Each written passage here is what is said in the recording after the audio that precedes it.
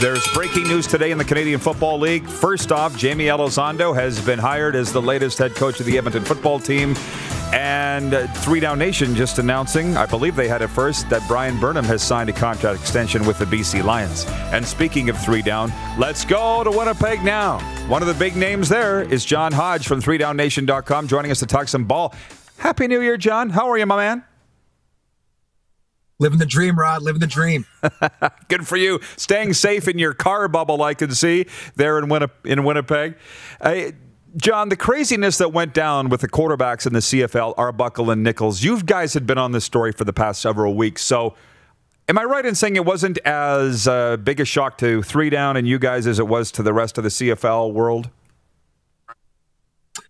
No, I don't think so. I think if you go back several weeks, in fact, I thought that the quarterback carousel in the CFL could actually have spun a lot faster and a lot harder. The reality was, once the dust started to settle with Jeremiah Masoli, a pending free agent in Hamilton, Zach Collaros restructuring his contract in Winnipeg, I think it was going to boil down to, okay, we've got two teams left. We've got Toronto, we've got Ottawa, and we've got, two landing spots for three quarterbacks, because the forgotten man in all of this is McLeod Bethel-Thompson, still technically under contract with Toronto, opted out. He would be free to sign with any team as of February 9th. So the reality is with Paul Appelese and his relationship with Matt Nichols, of course, from Winnipeg, and you've got Ryan Dinwiddie, head coach in Toronto now, with his background with Nick Arbuckle from their days together in in Calgary.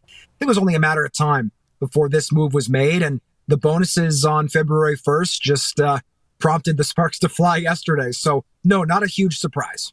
No, but key thing there is you said the Masoli signing triggered it all, which I had not put together, but you're right.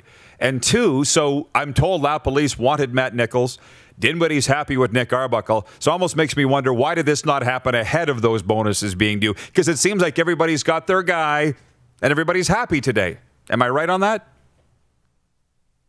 I think so, but to me, the timeline is determined based on the bonuses and based on the leverage. For instance, if Jeremiah Masoli goes to market, he's probably the best quarterback available. The leverage lies with him, right? And as the market gets thinner, quarterback-wise, the leverage transfers to the team. So if I'm Ottawa, I'm perfectly happy to wait until July 31st because, on the one hand, you might have Jeremiah Masoli going to free agency. The Bombers might cut Zach Collaros. You don't know.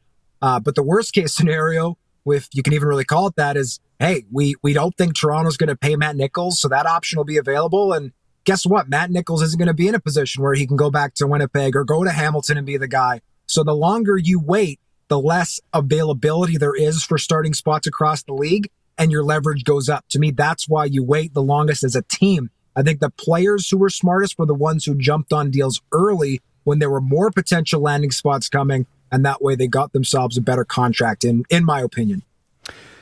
Good point. And by the way, I'm looking at my list of top free agents. I think we had all the same guys, John, just in different orders. And as of this morning, Brian Burnham is off the board, but Charleston Hughes remains on there. Enoch Mwamba remains on there.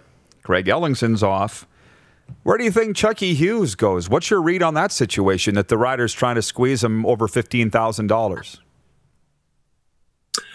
I would love to still see him back in Saskatchewan. I think that he's a great fit there.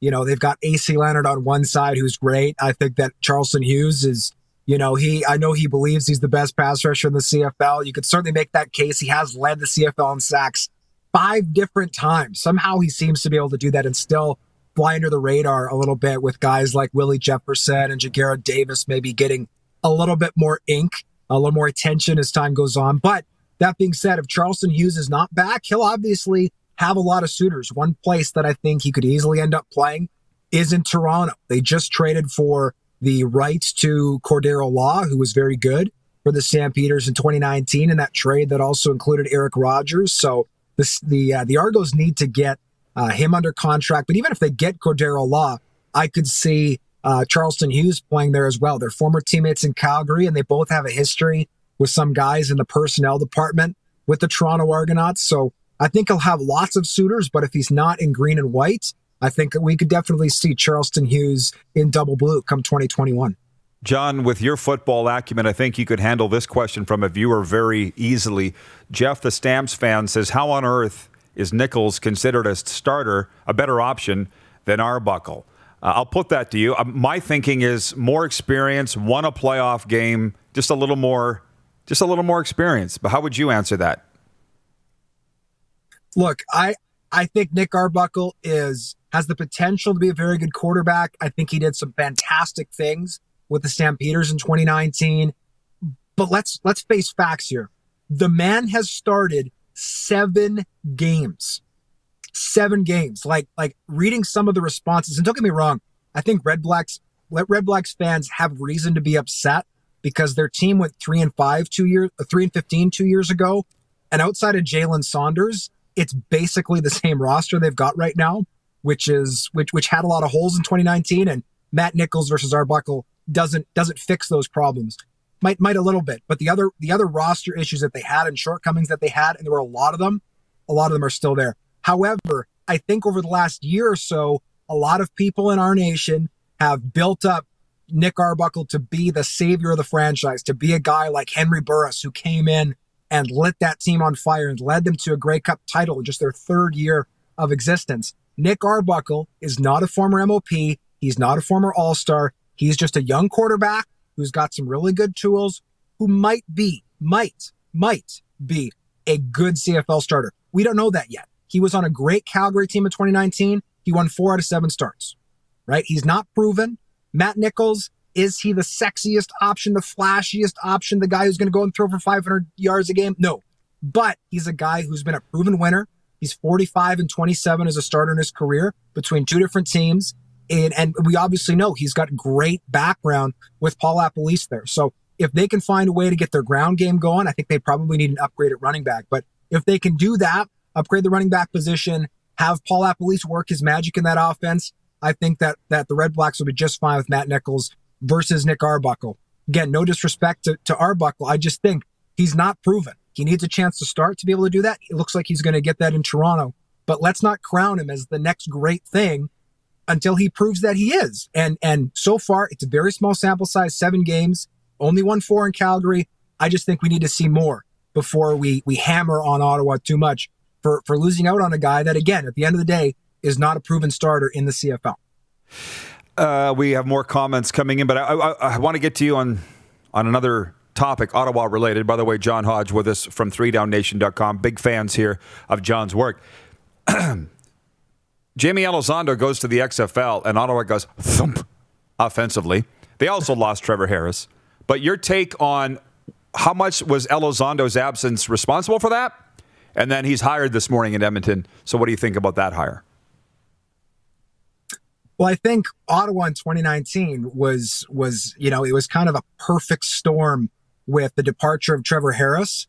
And then, of course, the departure of Jamie Elizondo. You had them scrambling last minute to find a quarterback. I know they came out and said right away they were happy with Dom Davis. And in fairness to Davis, he was great the first couple weeks there. People forget that he threw, I think it was 4 touchdown passes in week 2. That was the first game Cody Fajardo started in 2019 and put up something like 50 points, beat the Riders.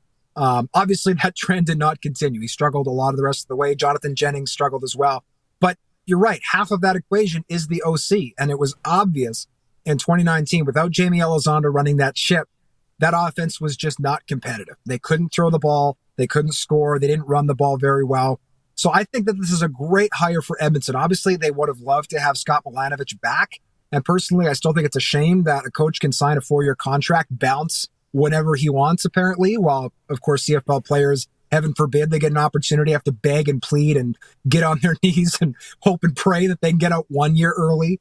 That's probably something that needs to be addressed. But point is, they lost an offensive head coach, a guy like Scott Milanovich, who was going to be an OC as well as a head coach.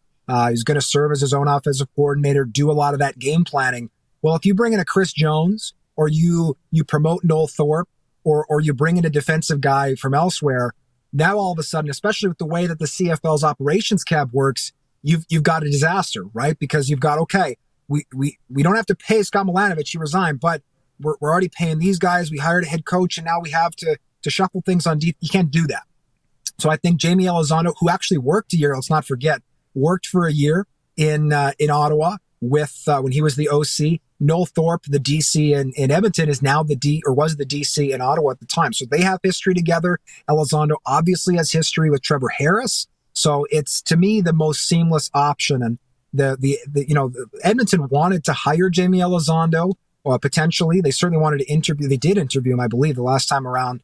Fact is, he's a great fit there. He's got history with Brock Sunderland.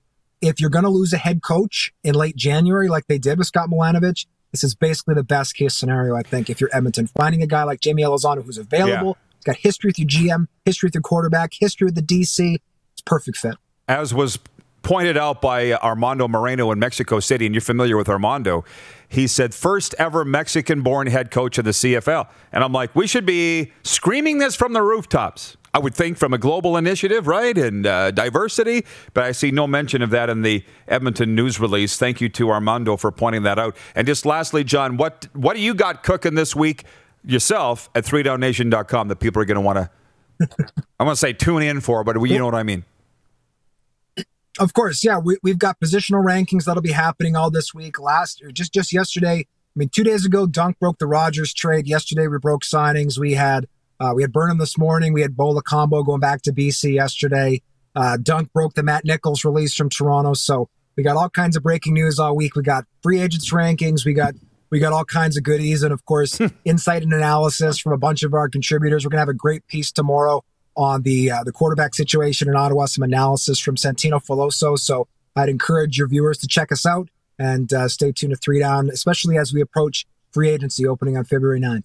Well, I'm on there 4 or 5 times a day, so keep up the great work, John. I appreciate the time. Stay safe, and let's do it again soon. Cheers, Rod. Anytime. John Hodge from 3DownNation.com. 8 days before the start of CFL free agency opening. You're watching Rod Pedersen On Demand. For more of The Rod Pedersen Show, visit rodpedersen.com or follow Rod Pedersen on social media.